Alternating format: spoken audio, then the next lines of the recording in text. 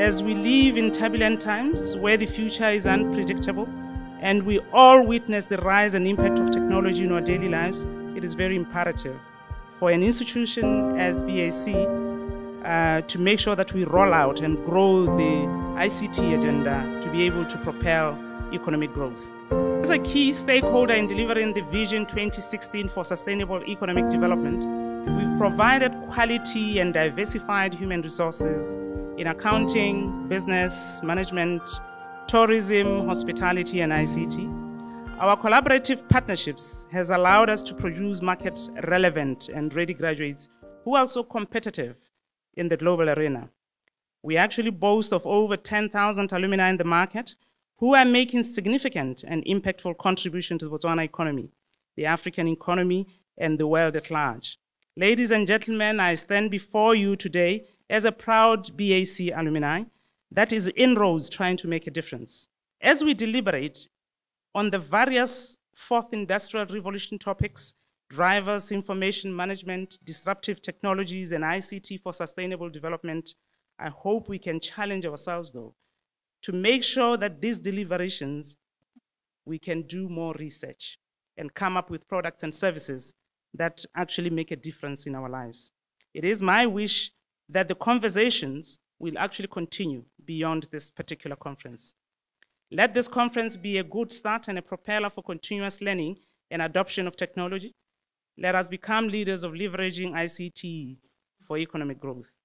Directors' ceremonies allow me to encourage the industry and academics here present this morning to ensure that they embrace the changes that come with the fourth industrial revolution, and even better, go ahead of the game. Be the change that you want. Distinguished guests, in today's economy, the use of ICT is very crucial in the efficient delivery of communication, goods, and automated services for both private sector and the governments. The world is now connected together through mobile devices and applications such as social media. These devices are portable but have amazing storage capacity and processing power. Using these emerging innovations, the world has made breakthrough in artificial intelligence, vehicle engineering, material science, robotics, and other fields such as quantum computing and nanotechnology, just to mention but a few. We must be mindful of the fact that the extent of which ICT can be leveraged to achieve sustainable economic development does not depend on just on the ICT infrastructure only, but also on human and institutional capacity to effectively innovate and use technologies. Currently, we are faced with youth unemployment in our country. But the question is why? It is upon us as educational institutions to review our education system, to review our syllabuses, to make sure that we train for the markets. And I'm also confident that this conference will produce tangible results.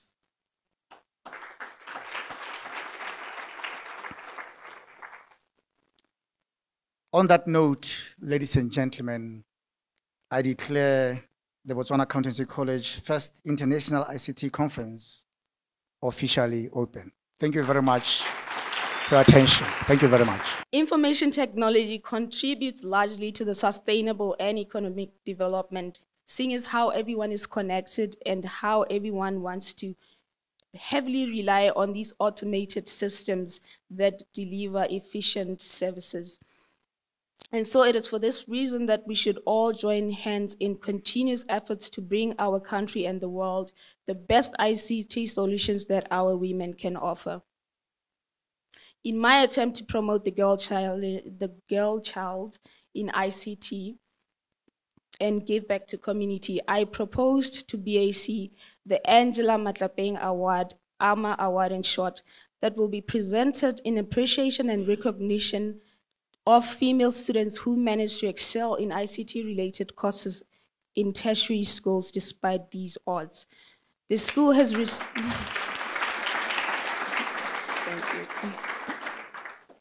The school has received it with quite enthusiasm and open hands, and I'd like to extend this project to all stakeholders in ICT to assist in sponsorship of the award, mentorship programs, sponsoring fellowships designed for women, and aiding in ICT industry certifications post-graduation. My dream is to have this award nationwide to include all women in the ICT courses in all tertiary schools. And now to all women that are gathered in this room today, I'd like to acknowledge your bravery, your determination. You are in the right space. You have so much to offer. Do not let this world box you into insignificance. Stand for and with each other as women in ICT. And when you have done the best, your deeds will speak louder than the gender itself. Aim for the moon so that when you miss, you land amongst the stars. Step out and step ahead.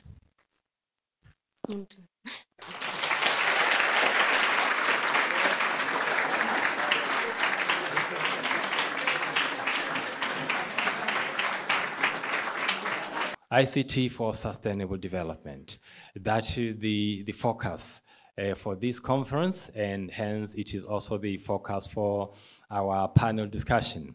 We all aware, or majority or some of us, of the Sustainable Development Goals. Sustainable Development Goals as a follow-up to the Millennium set up within a Horizon 2030, looking at a number of areas.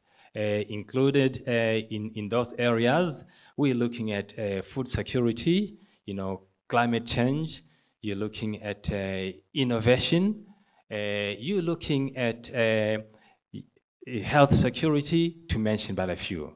So the whole purpose of the conference is to try and address, share in terms of how we can leverage on ICT in order to drive sustainable development. Our panelists today will share with us, and we will share with them as you actually drive the discussion through your questions. They have a huge amount of expertise, a lot of experience, and hence we engage with them in that area. My interface when I moved into the NGO sector, when I was working with ACHAP, was to say, government has developed a policy of accessing government services online. What are going to be the access points?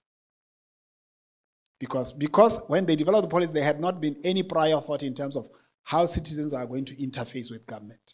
So we work through the medium of the public libraries to say, well, actually, if you deploy ICTs, you deploy internet, you train librarians or all the employees and train public so that they have ICT skills. You now have a chance for people to be able to access that information from government at those places and for free. I mean, of course, bear in mind the cautionary tale that the Prof has been saying in terms of cybersecurity and so forth. But I mean, we are talking now what, 10, 15 years later, almost. Libraries have trained people, they have trained people all over the country. I mean, over 100,000 trained at basic ICT skills. But we still don't have an interactive government portal. So even though we are developing skills at basic level, because policy, we've not thought through that policy can actually be a driver. It could be a push or it could be a pull factor. We need to decide where we want to place policy. In some aspects, perhaps we need to look at it as a pull factor. If government were to say, for instance, from now onwards, every school that we have in the country must have a minimum of 10 megabytes per second of internet connectivity. You know what that will do? So I think for me, when you look at sustainability, you should be looking at those things. So you look at ICT both as a tool to allow that access, but also as an industry, because once there is a demand for certain ICT services, then people such as the young lady, my neighbor that spoke earlier, and others like her, would be able to develop applications or software systems to support and provide services in that space. And so for me, that's much more sustainable than say, well, let's train 1,000 ICT graduates or engineers. Without them, what are they do next? Because I think we are all very good at what you want to achieve, but without saying, what are the process, what are the key inputs that will allow us to move that way. But I think if I want to talk specifically, just briefly, to get to my end, in terms of B3, I mean, some of the things that we're looking at, for instance, is how do you get access to the last mile? I mean, we always talk about, 4G, 3G, whatever, 5G, when you're in town. I mean, how about somebody in Pilikwe? I mean, I won't talk about Tonota because Tonota is town, somebody in Pilikwe or somebody in Takatokan or some such places. How do they get access to either government services when they are interactive or just basic internet? And so that's one of the challenges that we need to face, because you don't want to continue and amplify the huge disparity between people who in town and people in the countryside.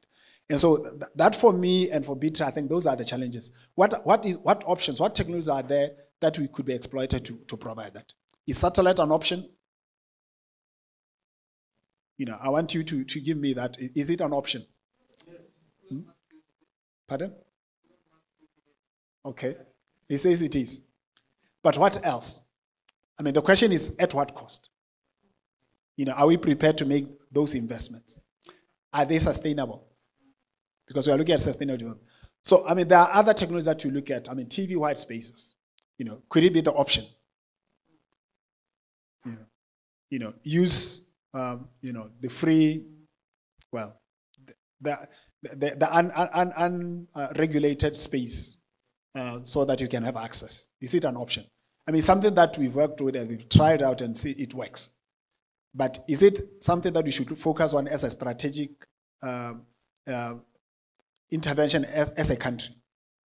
And when you look at skills, because I mean, one of the challenges with sustainability is skills. Do we have the skills?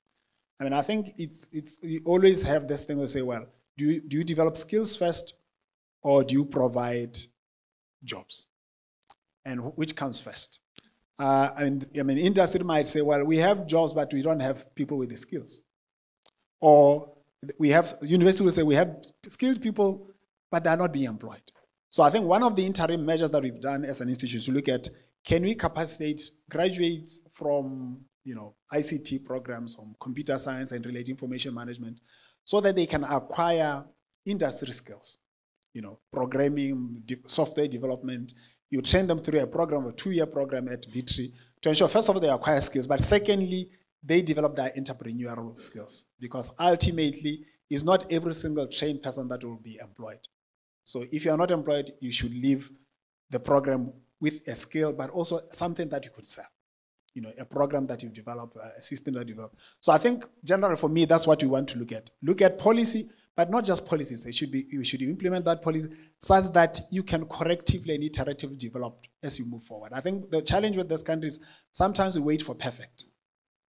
But perfect doesn't exist. So I think for me, that's what I want to leave you with.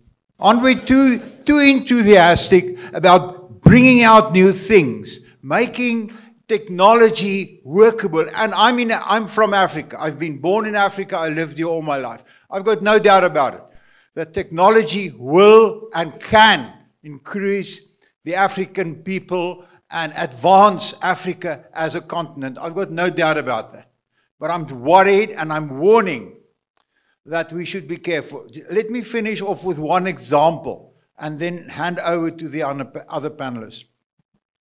I've taken task with some of the municipalities in South Africa who with big acclaim has said, we're providing free Wi-Fi for everybody in the city. Just log on to the free Wi-Fi provided by your friendly local municipality, and you can do your banking and everything in there. And how many people are losing money because of that? Because suddenly they've got a phone, they can freely log on to the Wi-Fi without having any clue about the threats. And the hackers know that. They wait for you on that free Wi-Fi hotspot and they steal your money. And that's the point I'm trying to make, is we must also start with our citizens, with our children, making them aware of this whole new fourth industrial revolution, and with everything that's going to come, because everything is going to be more connected. We know that. We're going to have talks about the Internet of Things. Everything is going to be more connected. And the cyber criminals are going to be more connected into us. So let's think about that. That's my passion. And that's what I like to get specifically from people from industry and from academia. How do we develop secure systems? And how do we prepare the users of our systems, the man in the street, so that he can be safe and use those systems secure? Think about that.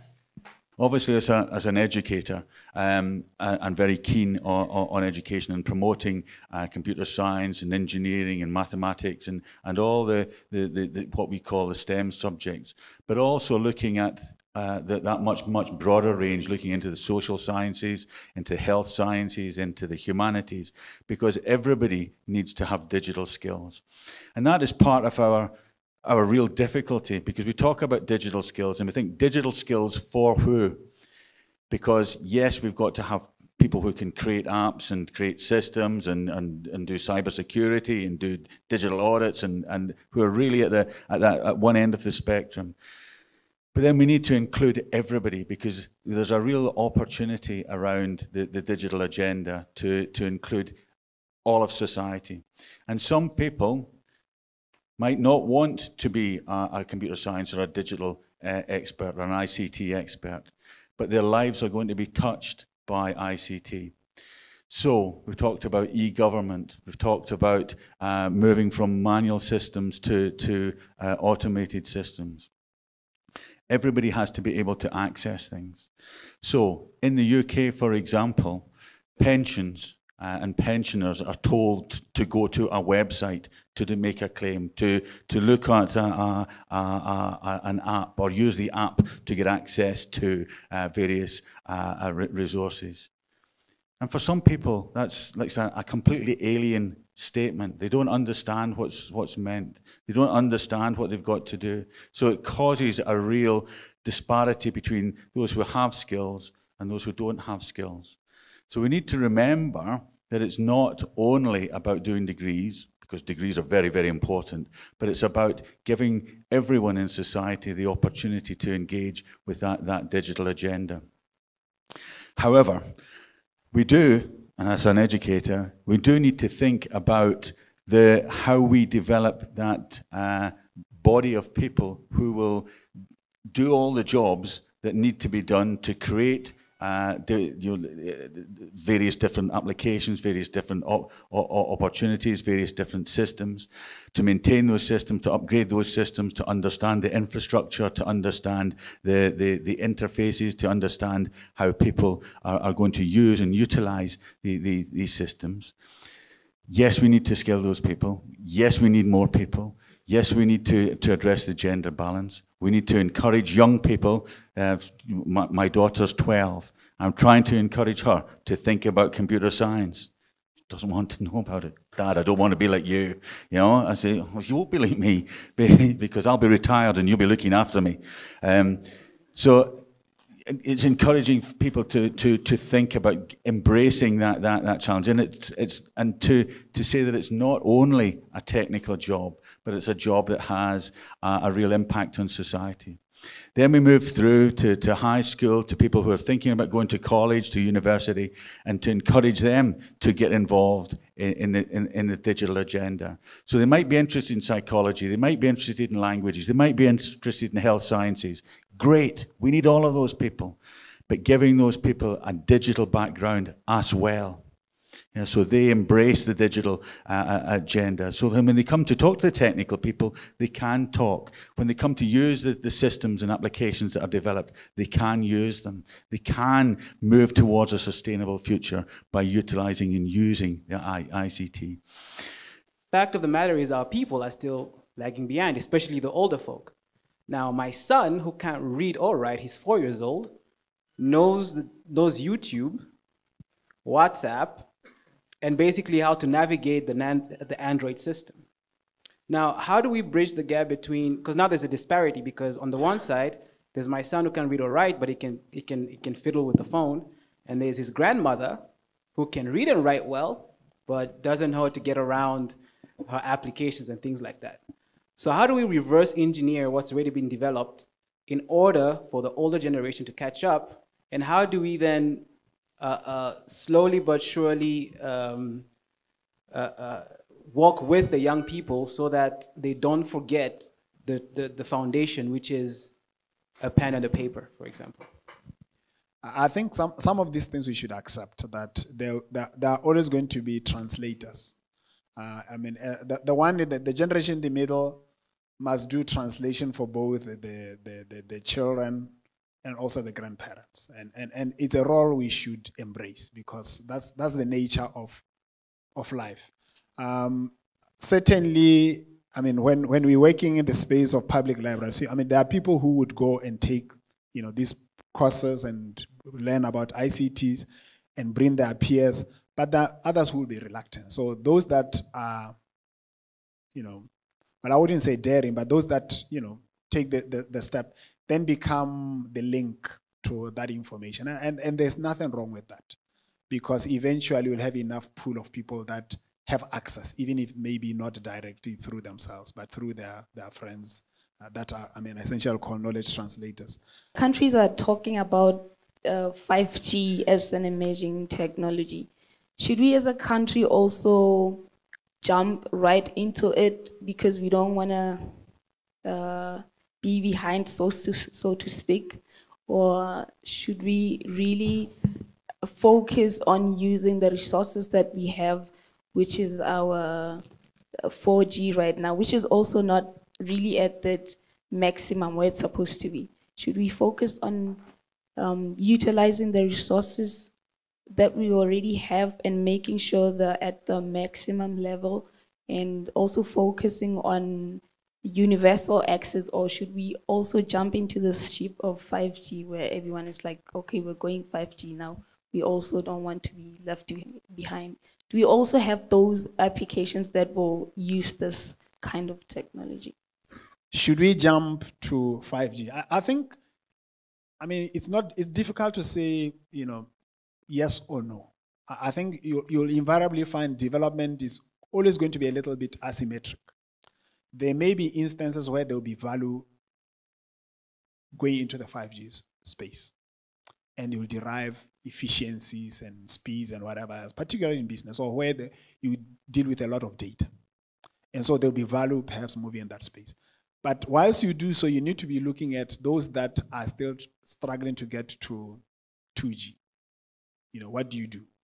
And as a regulator yourself, I suspect that's where the public interest and the regulator authority should step in to ensure that whilst others are moving to 5G, we don't leave others completely out. So that hopefully at some point, the gap between those that have, the haves, as you'd call them, and the haves would narrow.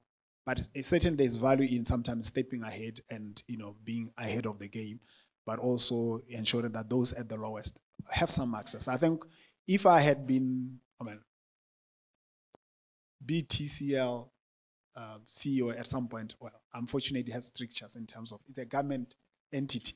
But if it had been a private entity, instead of when you are a third licensed public telecommunications organization, rather than trying to follow Mascom and Orange and their 2G, they would have been better off starting at 3G because they would have been the first, and therefore, and go backwards. But, they've missed the boat on that. So, you need to look at the business environment exactly. If a private entity would be much easier to move that way and then build a business around that and obviously come back to the older technology. Thank you. Now is the time for companies to start thinking about the vulnerabilities of the fourth industrial revolution and the ever-expanding Internet of Things will expose to us. And we've heard about that this morning right here. According to the World Economic Forum's 2019 report, Global Cyber Risk Report, cyber-related risks has now taken positions 4 and 5 amongst the top global risks. And those includes major risks like drought and terrorism, etc., etc. Urgent action is needed to address these growing risks. We need to address the risks, and again, we have talked about that. However, my opinion is that these risks from the fourth industrial revolution, the threats from cyberspace, is not only or will not only be aimed at companies, it will also be aimed at ordinary citizens and workers.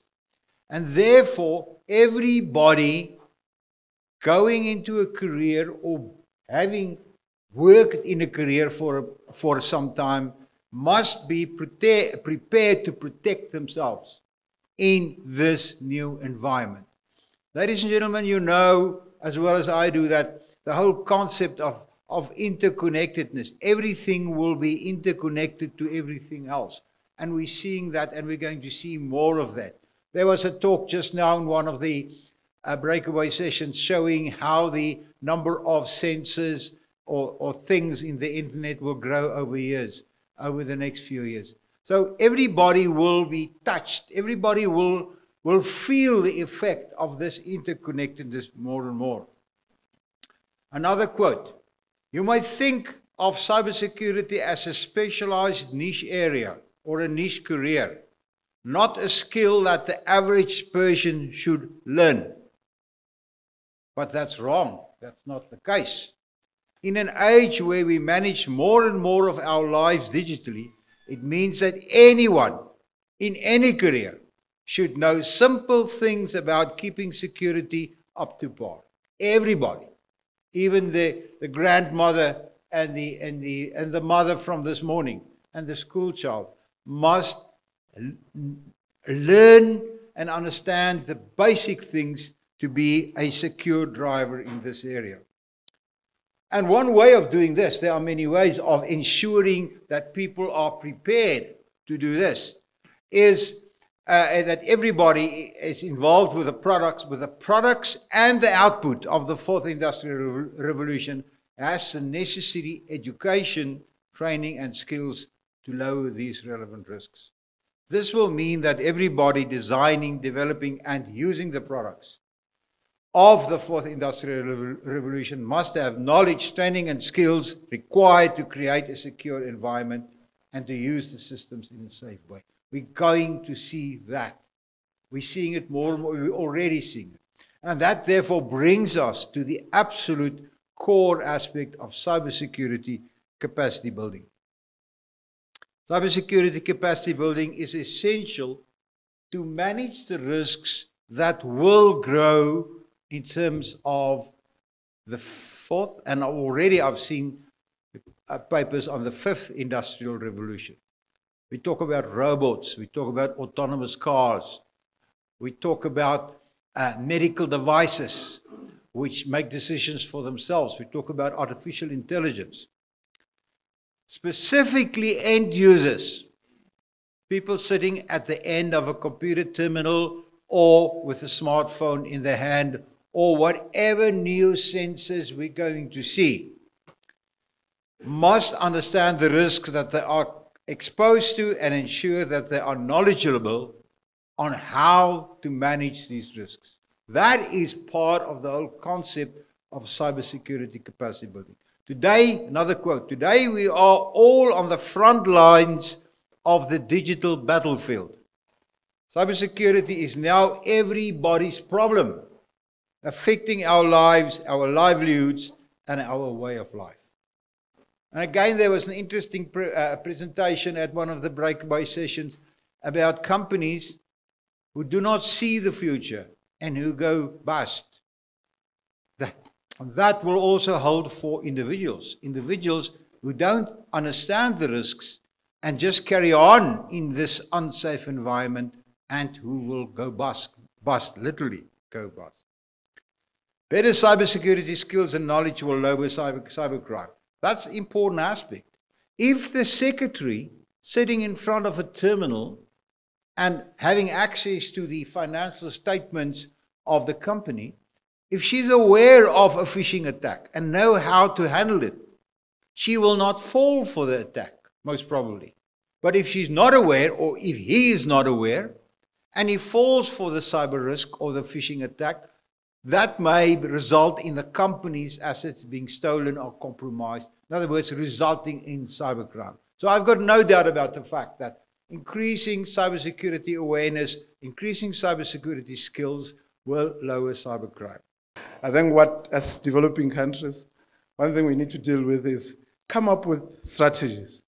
Come up with strategies, implementable strategies for the fourth industrial revolution. We need to start it now, but at the same time, closing the gap that we missed in the third industrial revolution. I'm quite excited and I'm quite happy because I don't know how to say this without risking my employment life, but the fact that our president in the last month or two has been talking connectivity for all, connectivity for all, I think it's exciting. And that connectivity, the fora he was presenting them, were basically engagements. It's quite funny, even this year we wanted to connect some, from Bofinet, some businesses with fiber. And some of them refused. They said, no, you are going to be messing up my flowers and my pavement. And one of them, just on the eve of the Easter, a problem with their wireless solution. He came begging at my office, no, please, that extension that you didn't want to do, please come and do it. We did that at his cost, because it's a lodge. Over the long weekend, him paying the overtime as punishment from me specifically. But immediately after the president, the first engagement was Mr. Strive Masiwa, people were saying a lot of things, but the big positive that I got from that, the discussion on connecting the household with broadband connectivity, which is core to Botswana fiber networks. And we talk about sustainability. We can't talk about sustainability if we don't address the issue of inclusion. And the fact that we've been given targets to share with yourselves. Bofinet has been given a target by 2023, depending on the funds. But we're capable of doing that, to connect all the household, to have universal, affordable, I must say that, affordable, good quality connectivity to the home and the individual. Botswana's environment at the moment, we are quite behind, as is the case with other African countries or developing countries. But I feel we can fill that gap. For the services that we provide, the internet services that we bring into Botswana, I think probably local content in there makes less than 5%. And that 5%, basically, when we get the rest of the 95% from outside Botswana, there is a challenge to a risk of our economy not sustaining that. And the only way to mitigate against that is we develop content internally. And obviously, the fourth industrial revolution has aspects of Internet of Things, basically your water meter being connected, robotics, the automation issues using machines cleverly, artificial intelligence. We have the big data, basically big data.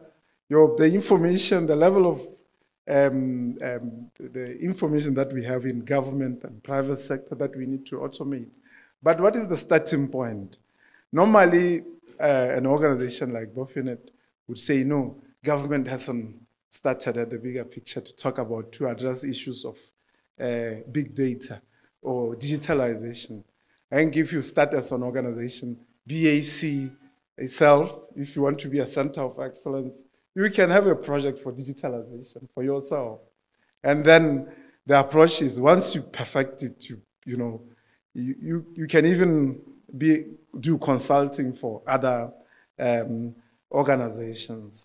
I think it's quite important that we do this together. But the content part, which we can easily get through the digitalization of all the information that we have before we even talk about the automation and the e-services, is quite important.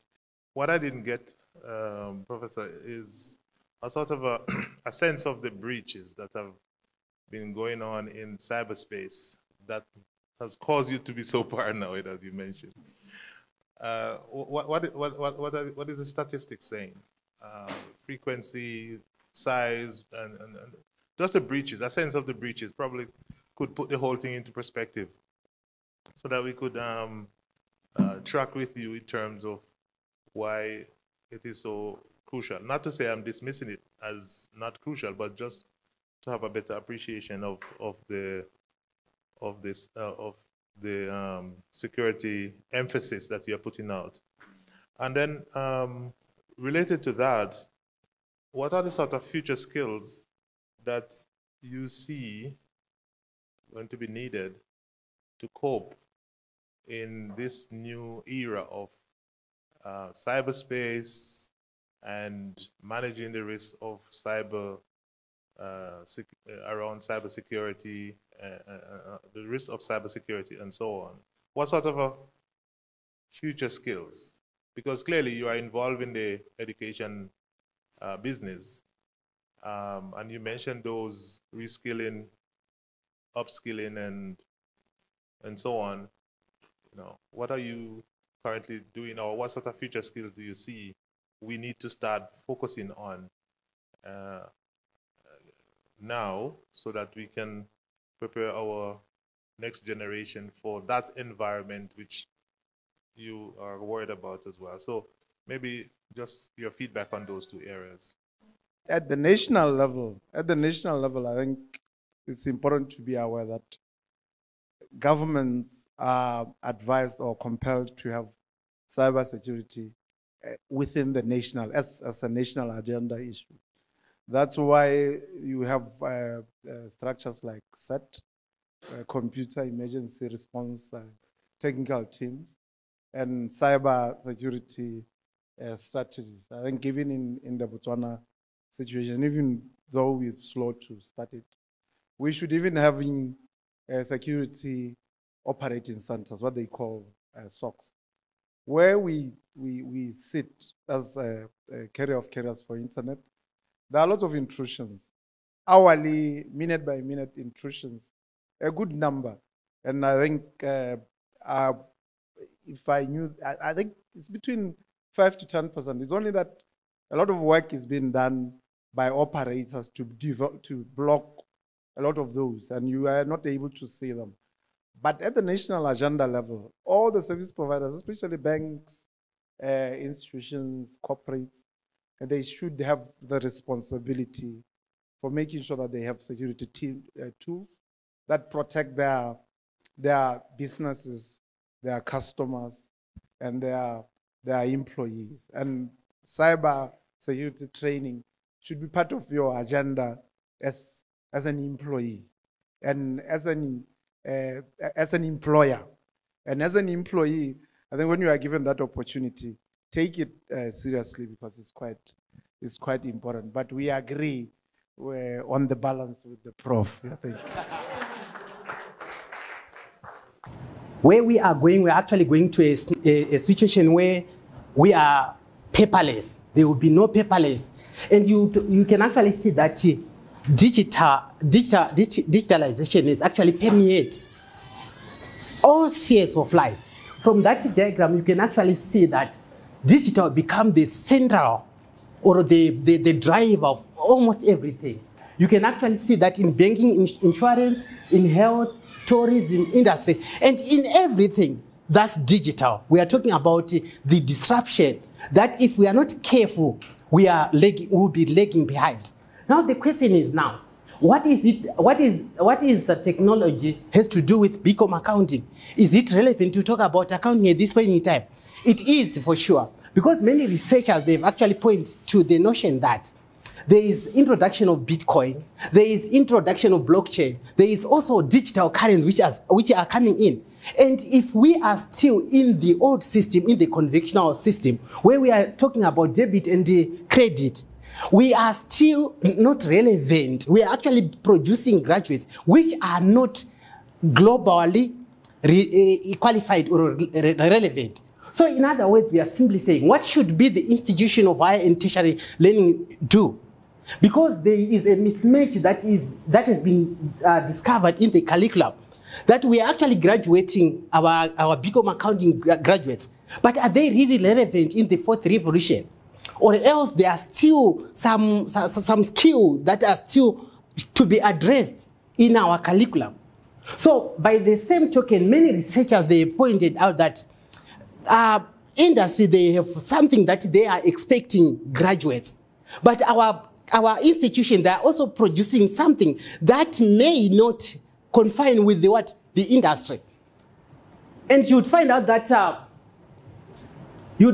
many of the researchers, they concur to the idea that they need to revamp the curriculum such that the graduates that we are producing, they are relevant, they are ready for the fourth industrial revolution. And when we are saying ready, you would find out that many people or many graduates, they are not employed.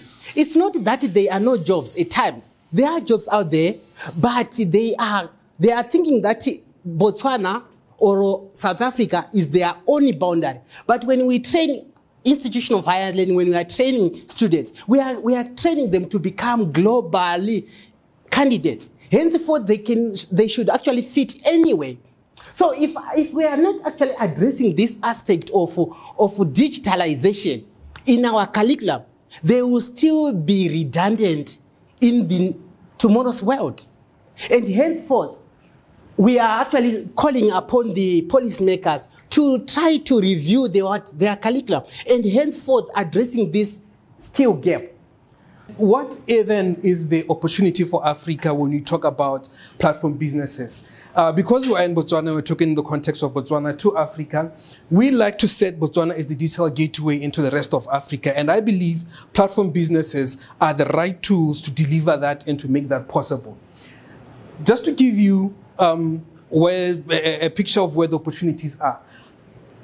Africa's population in 2018 was 1.2 billion people. Out of those 1.2 billion, 700 million are active as we speak currently online. 700 million. This entire, the annual growth of the people that are active online is expected to grow by 20% in 2019 and will continue, the total user base of people that are online is expected to grow by 20% in 2019. And this is expected to grow quite rapidly going forward. In the context of Botswana, when we're talking about digital, the number of people that are online, which amount to 900,000 people approximately that are currently active online, they're expected to grow by 17% in 2019. That goes to show you that 40% of the population is online.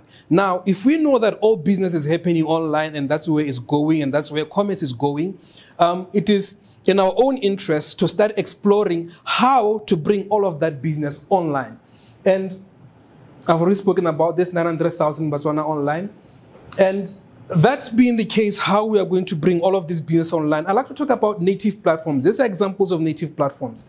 LRMG is part of a consulting group that operates, that is across all of Africa. We're pleased to be partners with this company that is basically consulting for 95% of companies listed in the stock exchange. And in this regard, being part of that group and being part of those consultation efforts, we are trying to replicate the same success in Africa. This company here in Tekele is an online advertising company that basically delivers advertising similar to what through different publishers, through mobile apps, through one solution. That's basically serves as a platform. And what we did at Tekele is we realized that as we went to the market, engaging different clients, say, hey, can you come and advertise with us, this and this and that, we quickly realized something. Publishers and the clients. Publishers in this case are the supply side, and the clients, the advertising clients in this case, are the demand side, that demanding an advertising service. We quickly realized something. There was a problem. they didn't understand what was going on there. So what started happening is we started having to educate them on digital transformation. That is how that company there, LNG, started transforming itself into a digital transformation consultancy, which is how we are converting the success that we've had in South Africa with the JSE. We're translating this side into Botswana. So look at our case studies. We talked about publishing. So here's what we found out as we started engaging with the publishers. The publishing industry, is no secret, is declining. The guys are going out of business. They're practically obsolete. They've not transformed. They have not been making, well, in the context of local industry, they have made some kind of efforts to go digital, but most of the ways they've gone there, they were totally wrong. So what we found out that 94% of those local digital publishers, they are not digital transformed and they're not ready. And we also found that the market is rejecting print publishing. Traditionally, print publishing businesses make their money from advertising. That's what they basically do. So what they have been doing is they've been trying to take what happens in print advertising and translate it onto online. And they quickly found out that that does not work. It's a basic complete failure. So what we did is we designed this platform called Anamisa, which what it does is it aggregates content, it also aggregates advertising content, and then it distributes it through different publishers. A publisher in this case is a website, it's a mobile app, it's anything that is audience facing.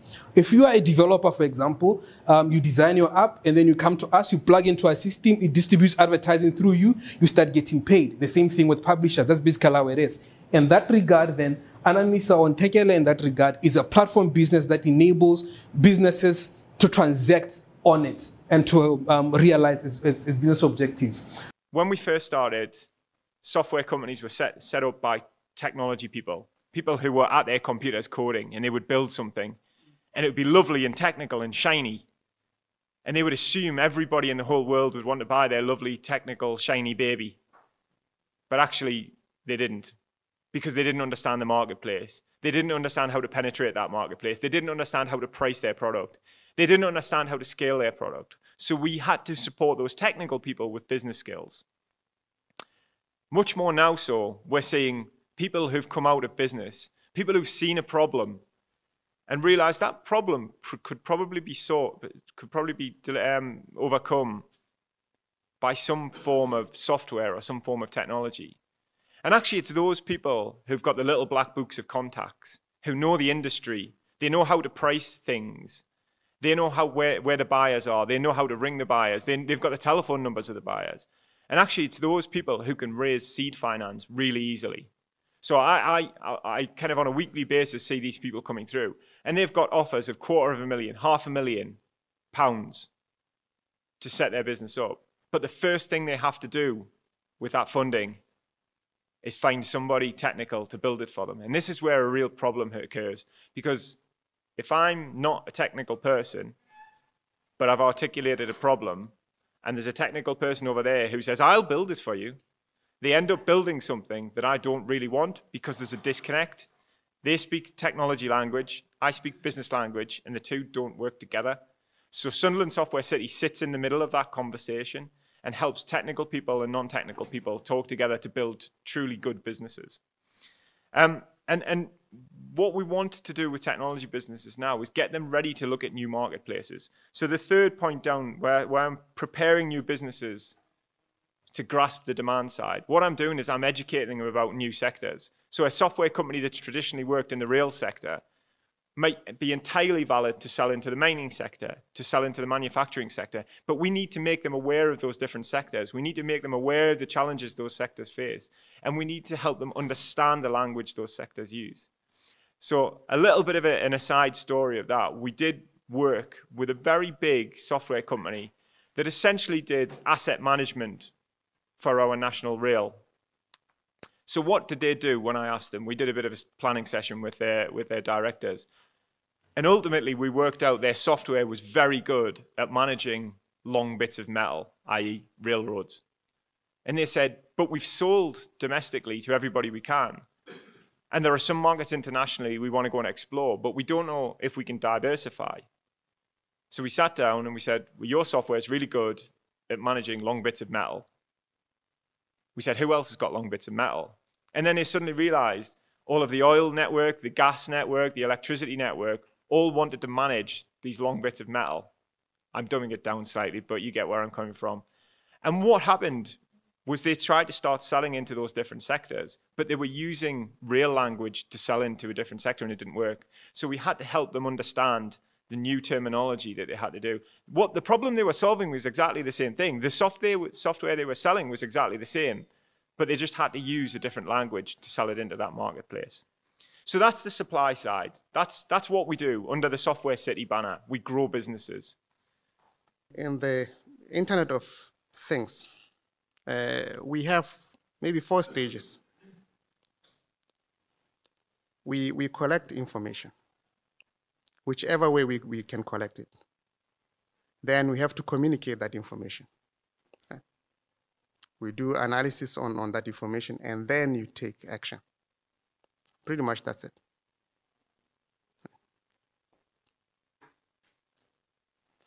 How you collect that information, various sensors.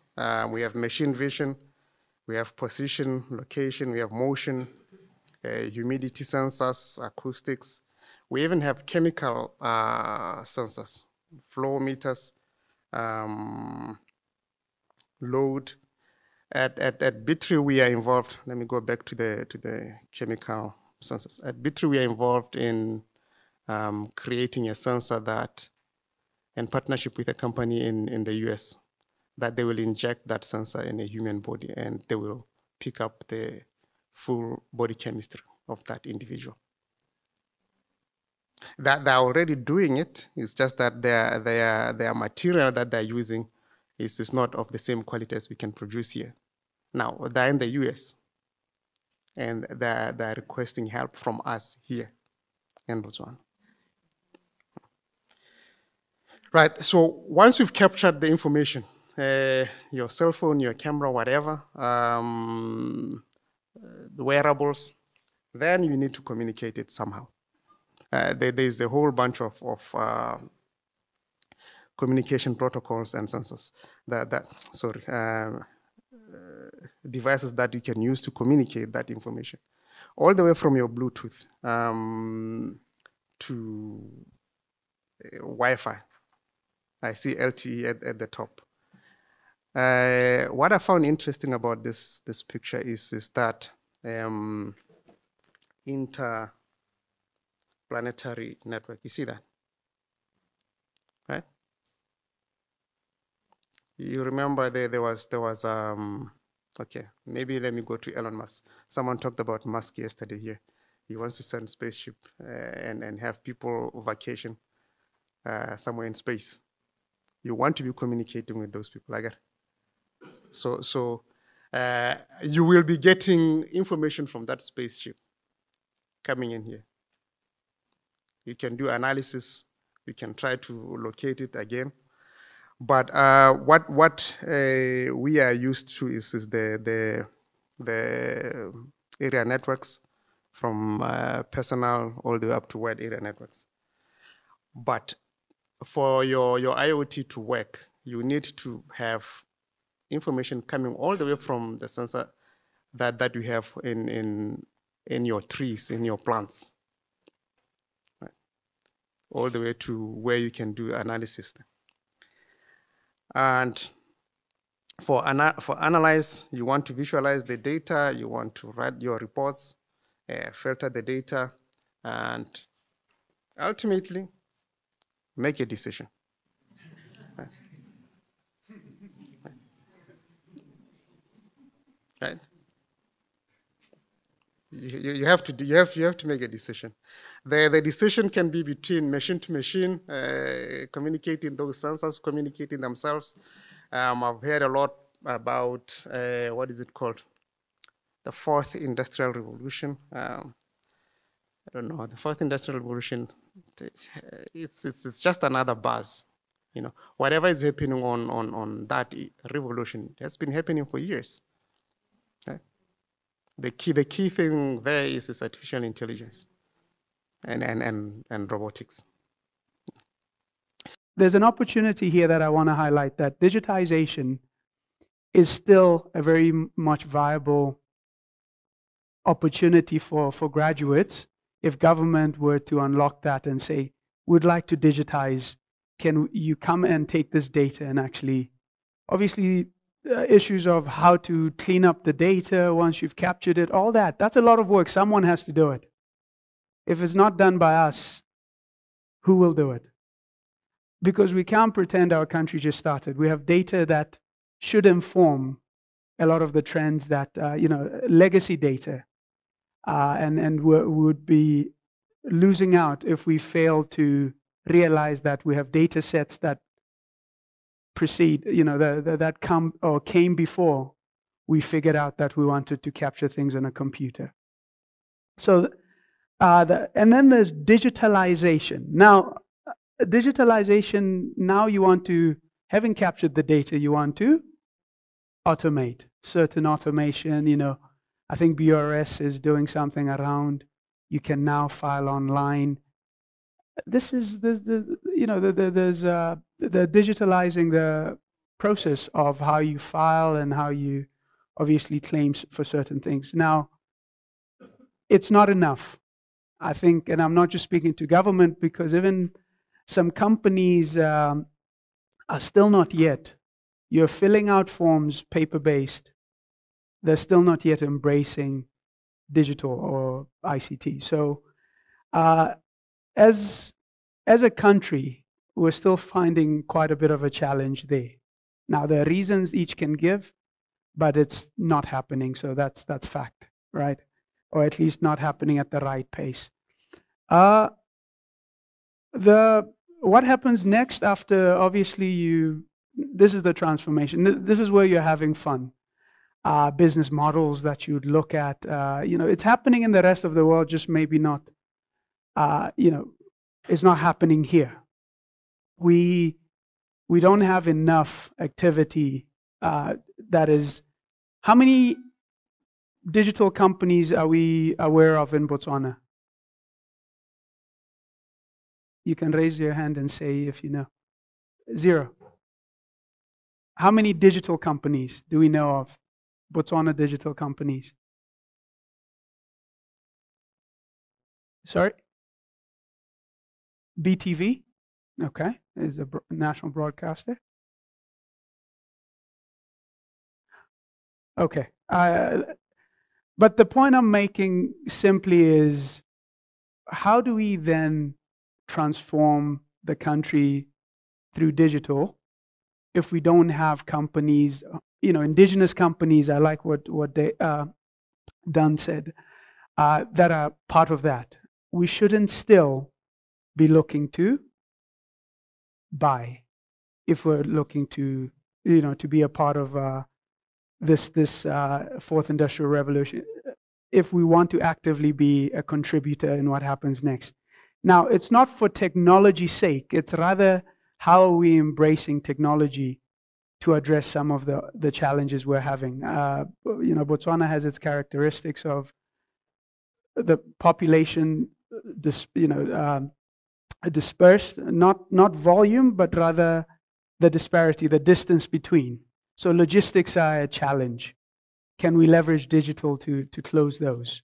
Instead of someone traveling long distances to learn that the medication that they need is not in stock, couldn't they have been engaged whilst still at home, at least to try somewhere else? Or could it even be delivered? Just the top layer, we're educating people to be innovative, entrepreneurship, skills.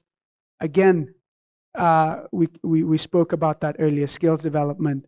But the second point of innovative companies and innovative government, it's still not yet happening where they're embracing digital and innovation. So if we're going to innovate and participate in the 4IR as sellers, it's important that we would have developed, tested local, and whether it's a pilot, not necessarily for money exchange, and exported with a big client under our belt saying, someone in Botswana, be it a corporate or government, has tested this innovation and it will work for you.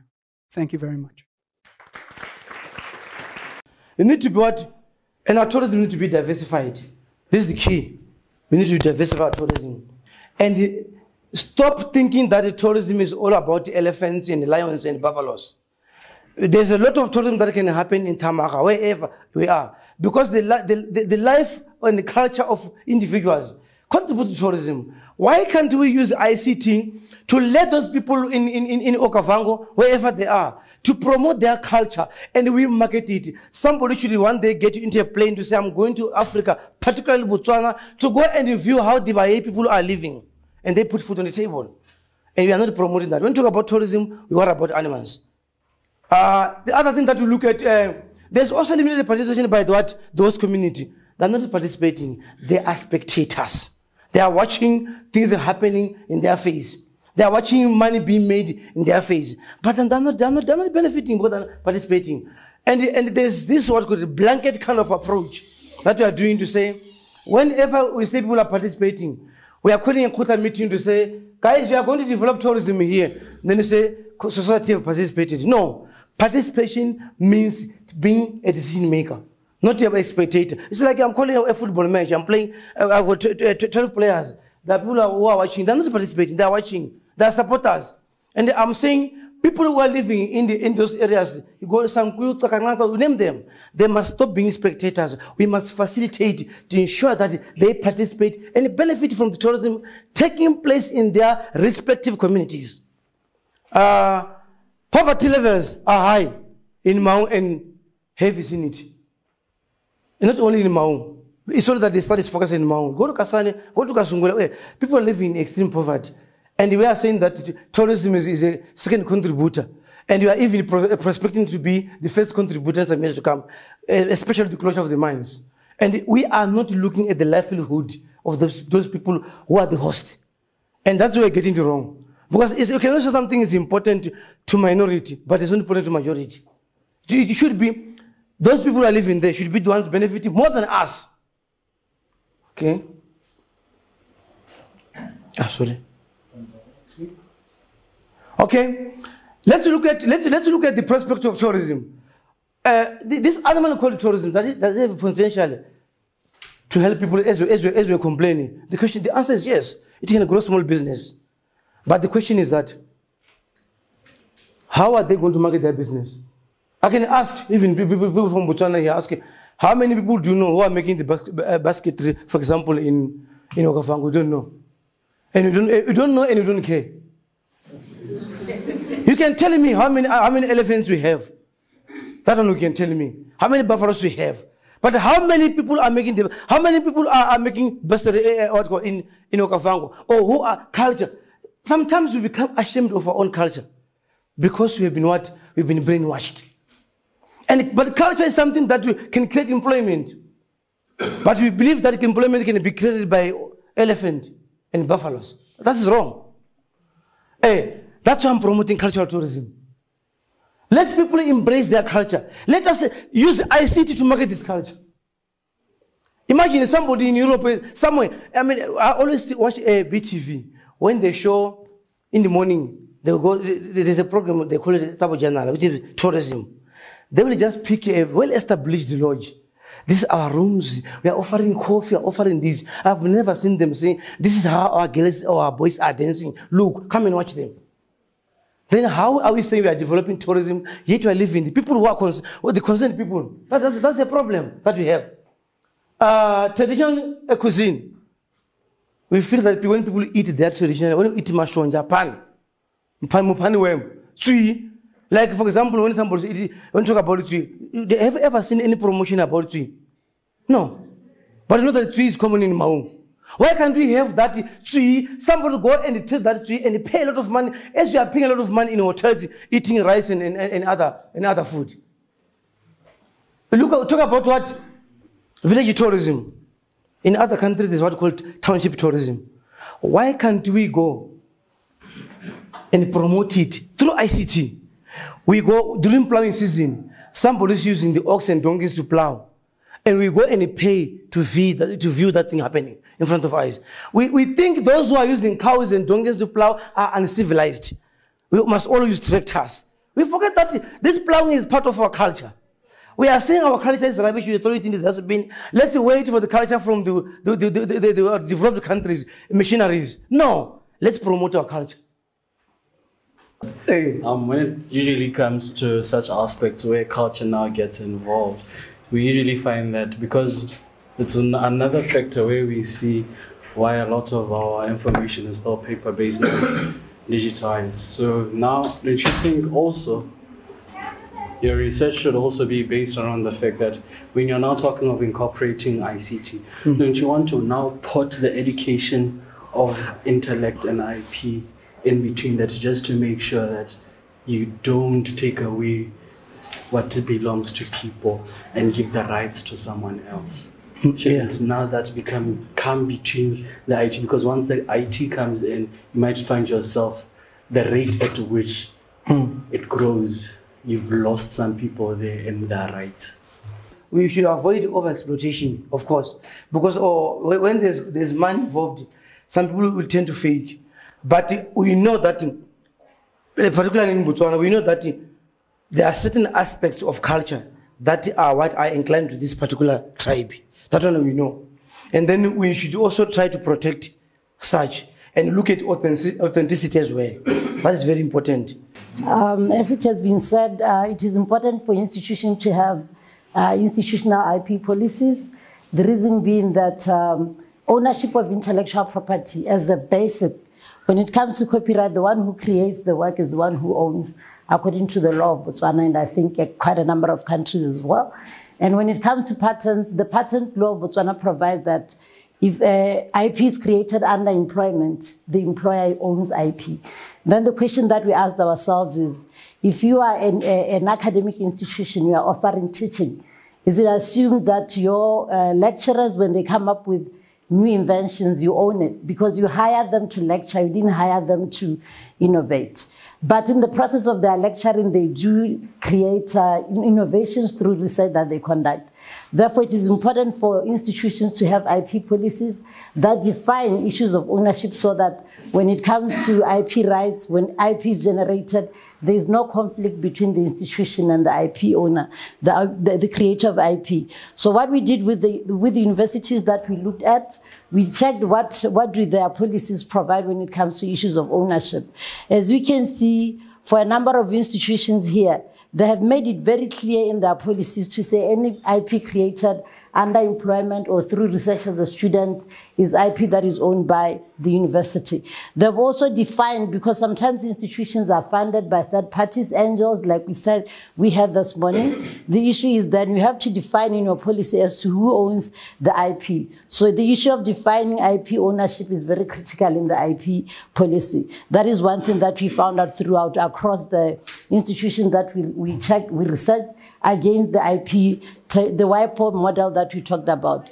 The factors or issues or areas whereby I feel that maybe the institutions are cheating the workers. Because, for example, it's not well defined. They say as long as you're working for this organization, whatever you're producing belongs to us. And the question is that what if I produce that during my holiday and I'm on holiday? That's the question that I'm asking, because I'm using my time by then. Secondly, what if, where it's permissible, I'm working for two institutions, one part-time, one full-time, who owns it at the end of the day?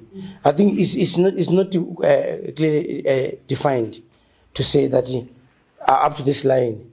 Especially, I'm worried about the fact that if the institution didn't sponsor me doing that, coming up with that innovation, and I did it in my own space, it's a problem, because what if I leave the institution, then I want to use it elsewhere? They say it belongs to us. Because those areas, those are gray areas that need to be cleared. That is why it is important for the institution to have its policy, because the policy will clearly define under what circumstances does the university own the IP, and under what circumstances can the researcher own the IP, under what circumstances should the IP that is created by an employee of an organization belong either to the researcher or to a third party. So if you look at the institutional IP policies and the WIPO model that we talked about, it basically provides that guidance. So the only challenge that we have in terms that makes us feel cheated is because these things are not well defined before we reach a point of having an invention, and I'm taking ownership, the institution is taking ownership, and there was no prior guidance. So that is the problem. Before we can actually start talking about improving security in cloud computing, let's first find out what cloud computing is. Cloud computing can be defined as the act of utilizing a network of remote servers facilitated on the internet to store, oversee, and process information rather than on a local server. So now that we understand what cloud computing is, let's now go to the issue of security. Why should we improve security in cloud computing? As we all know, security is a major issue in the IT industry. Hence, it also comes particularly serious in cloud computing. According to Naik and Damaha in 2016, they stated that Amazon's simple storage service was interrupted twice in February and also in July 2009. And also, in March 2009, security vulnerabilities were found in Google Documents, and this led to leakages of user private information. So in order to avoid these type of situations, it is important for us to find security measures and put them in place so that our information won't get leaked. In this area of improving cloud computing security, there have been many researchers who have tried to come up with solutions to solve this problem. And we are going to discuss some of those few methods that were proposed. We're going to look at the encryption algorithm, the modified attribute-based encryption mechanism, and also cloud computing adoption framework. Okay, we'll start with the encryption algorithm. This algorithm was proposed by Karit in 2015. And findings on these encryption algorithms show that before you can upload your files, they must be encrypted.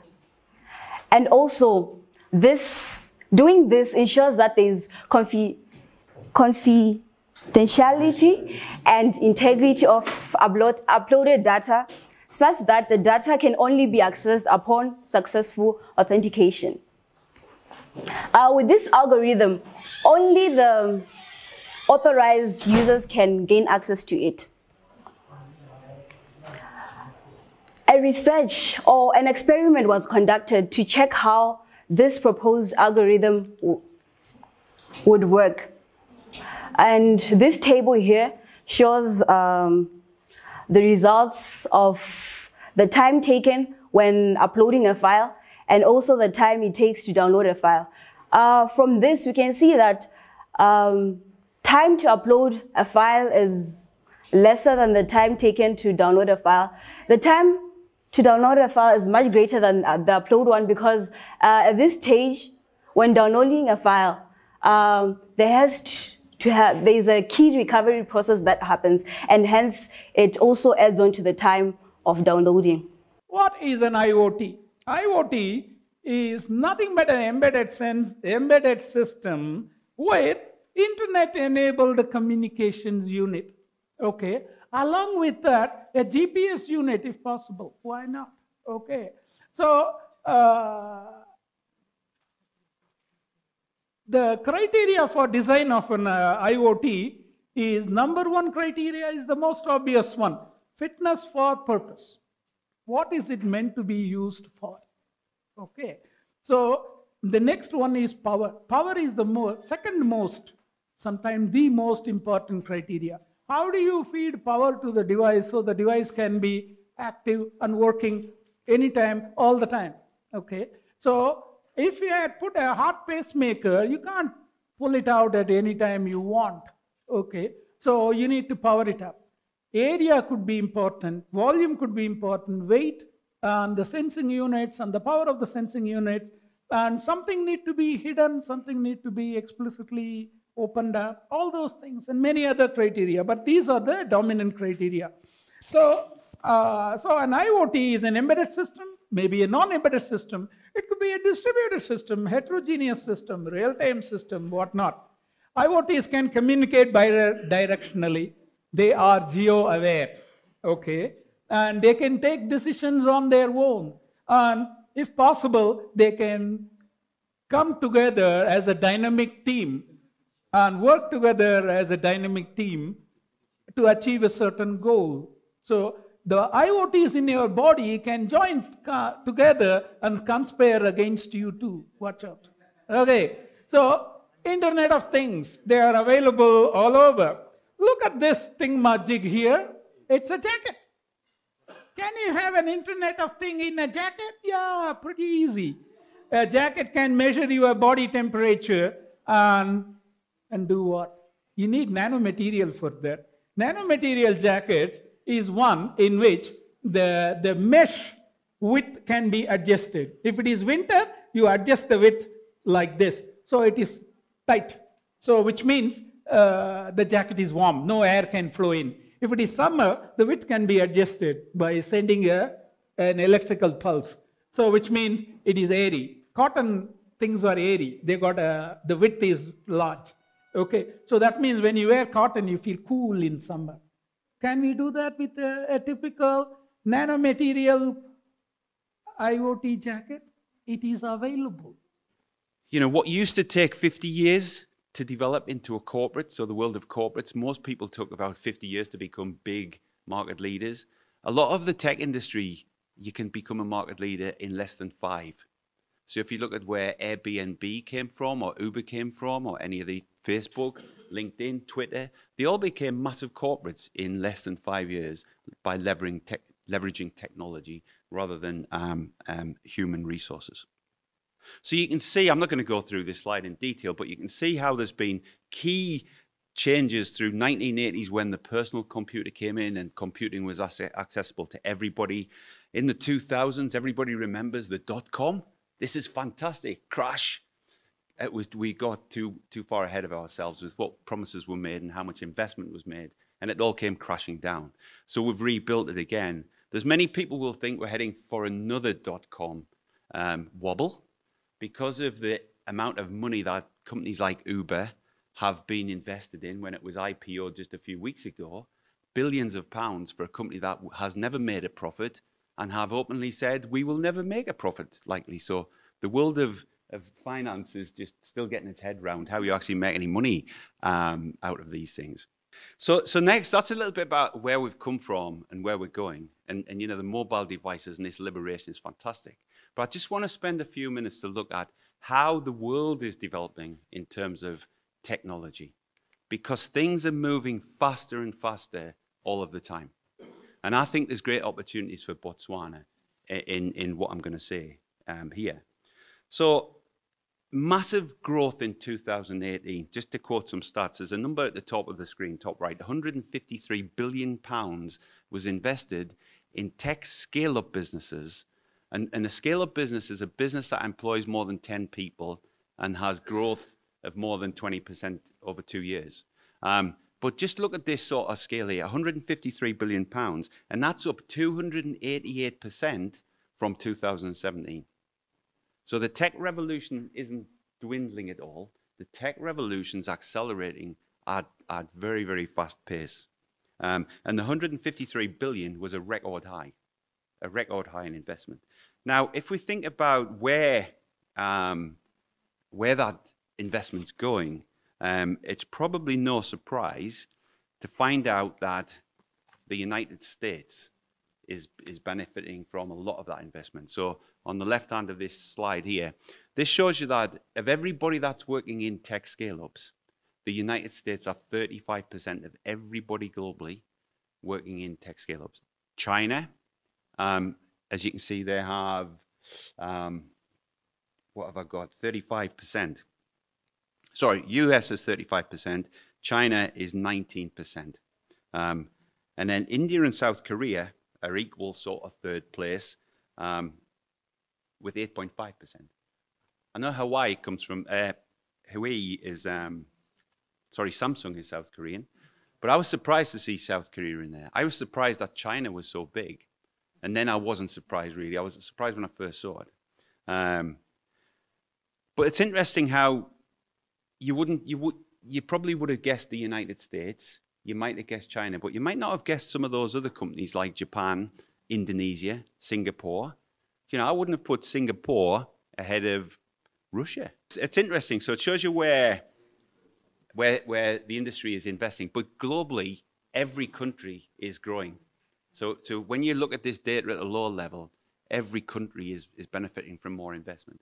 And it's not just the scale-ups that are benefiting from more investment. The startups are being invested in as well. So you talked about the angel investors before. People are trying to spot great tech companies sooner so they can get the money in early and make big profits along the way. The other thing on the right-hand side of this, which I found interesting, was this is what people are working on. So these are the sort of applications or services that people are working on the most. So you can see at the top, most of the world's tech startups are based around the e-commerce sector. Now, it's not surprising when you think about the rise to fame of people like Amazon. I don't know how much online purchasing is done here in Botswana. But again, I don't go into many stores in the UK. In fact, there's a big issue in the UK right now. The high street stores are declining at a very, very considerable rate. Big businesses that were been around for 100 years are just disappearing now.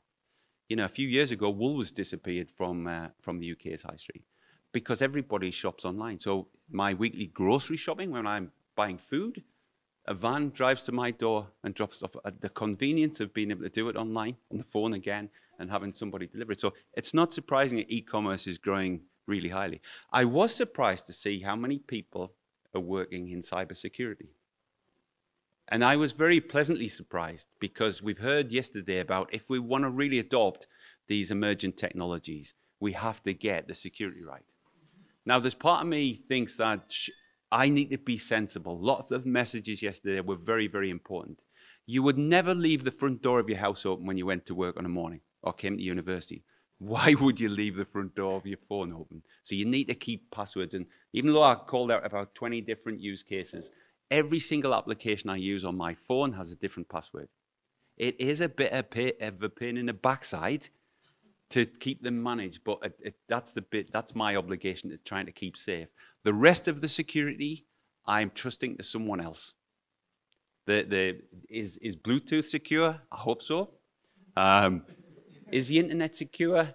If it's HTTPS.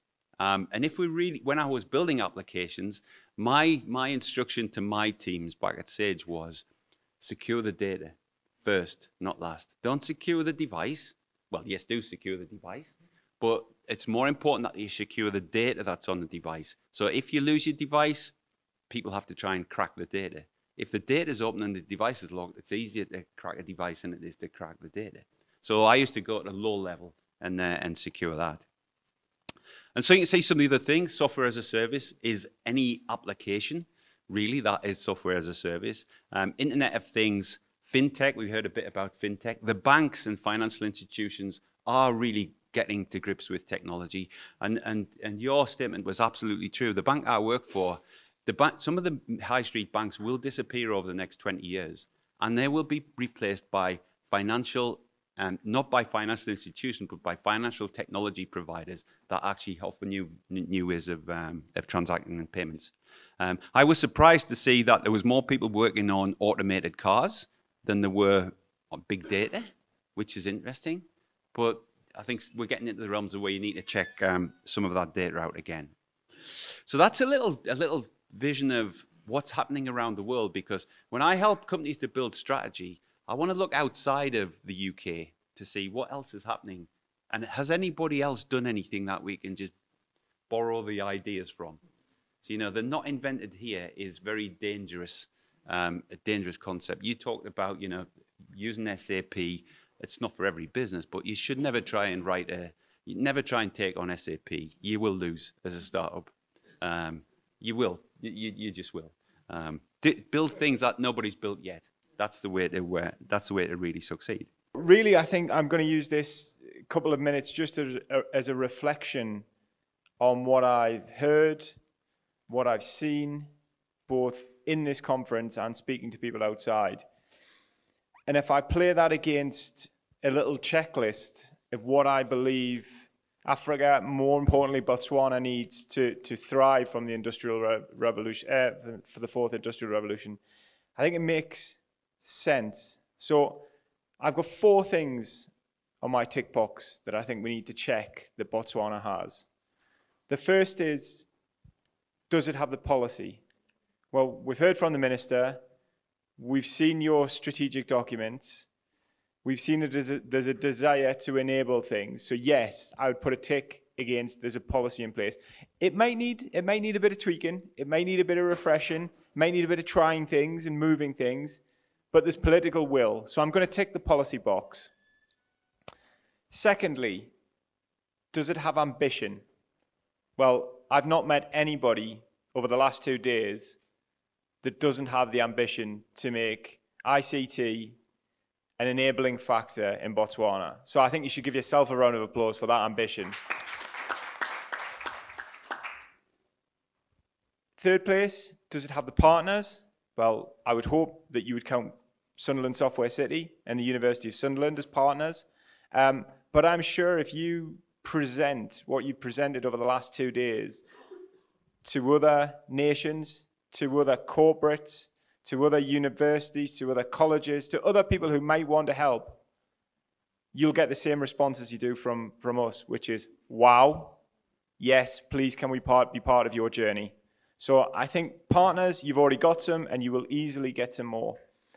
And then the final thing I would always look at is, have you got a place to start? And I think we had some wonderful discussions around innovation. You've got a desire to connect big companies and small companies. You've got a desire to create more new tech companies. You've got a desire to upskill people. You've got a place to start. And there's one that I'm surprised nobody picked up on when we were talking about connected cows. Everybody knows Botswana will soon be the home to the Internet of Cows. So you've definitely got a place to start. And that's all I've got to say, really. I look forward to joining you on this journey. This was day 1 and day 2 of hopefully which will be a long relationship, which will have an impact on Botswana, but, you know, impact us as well. There's some things I've already learned and I'm going to take back to the northeast of England. So thank you very much for the invite. I look forward to participating on the journey with you. The fourth industrial revolution is seeded by global connectivity through the internet and mobile phones. Okay, so with that, large-scale knowledge processing is the key for the fourth industrial revolution. So which means we can identify the people who are in need and who can pay, who if we deliver just in time, just in case, just in everything, okay, it's possible to make a business and make people live better. Now, I know let me not keep you longer, but I'll just try to highlight those particular areas as by way of saying, yes, we have been listening and we take the key messages. We also will have the documentation together. Before I close off, let me send out some thank yous. One of them is to you, the delegates. Thank you very much. And I think the MC or the panel chair did that by way of thanking you for being here. And I also started off with that. So again, I will just repeat myself by saying thank you very much for the endurance. To all our speakers, a big thank you for coming, for engaging, and for participating in the way we have. To the organizing group, the conference organizers, thank you very much. Well done. This is going to be an annual conference, so we expect to be back here sometime next year looking at this, and there are a lot of lessons that we know we have learned from just being the host itself. So, ladies and gentlemen, in summary, thank you, and I officially declare the conference closed. So this has been a fantastic conference, 2 days of very informative and enlightening presentations. I've been truly inspired I feel full of encouragement, and I can't wait until the conference comes back next year. I would love to come back and see progress against some of the key topics that we've discussed this time around, and I wish everybody here in Botswana all of the very best in pursuit of those goals. Is Africa ready for a fourth industrial revolution? Yes and no. No, in the following sense, that Africans need to become thinkers and doers from now on. Okay, there are a lot of technologies available, and they need to take them up, they need to work on them, and they need to identify Africa-specific issues and address them at a world stage, so that the African products and services can become available worldwide, and Africa at large can benefit from the fourth industrial revolution. The last 2 days have been amazing. I've learned so much. I could actually safely say this conference was successful. I got a chance to present a short paper that I wrote, and the feedback was great. And not being from an accounting background, it's amazing that BAC was able to come up with something that incorporated not just ICT, but sustainability as well. So I'd just like to say thank you for BAC for having us and for giving us the opportunity to experience this and to absorb as much as we did. And I can't wait for the next year's conference, and I cannot wait to also do more work with BAC. Thank you so much. Well, my experiences throughout the conference, first of all, will be getting to rub shoulders with giants in the ICT industry, the likes of the Professor Soms, Professor Irons, and Professor Dan.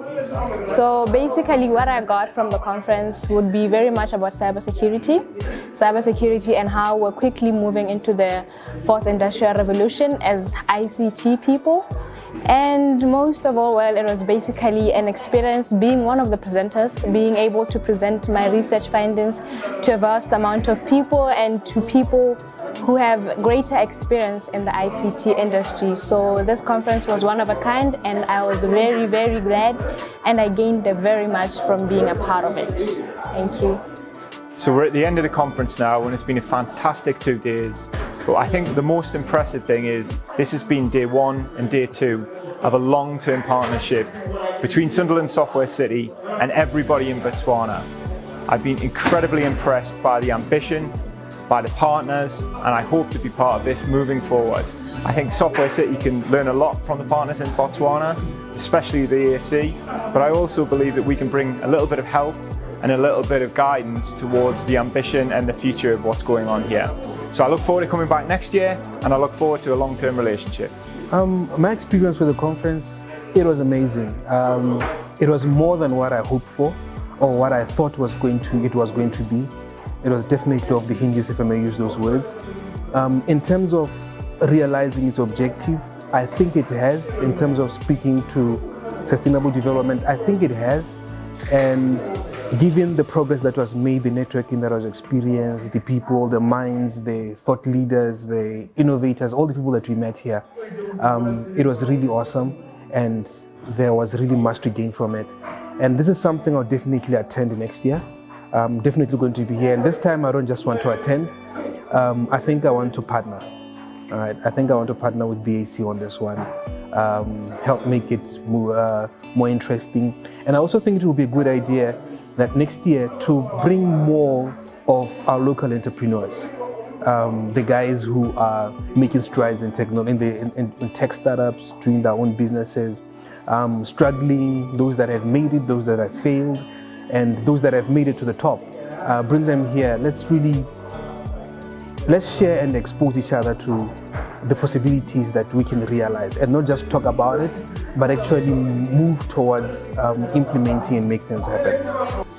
As we actually come back again next year, we would like to hear or get testimony from all who attended today and all who actually will get access to the information and knowledge that was shared today with respect to what it is that has been done tangible, measurable, with full testimony and evidence as to the fact that we really are indeed will be moving forward towards using ICT as a tool that can support sustainable development to create a better world for all of us in terms of food security, in terms of, a better environment, in terms of more innovative ideas at all levels, from primary, to secondary school, to university and beyond.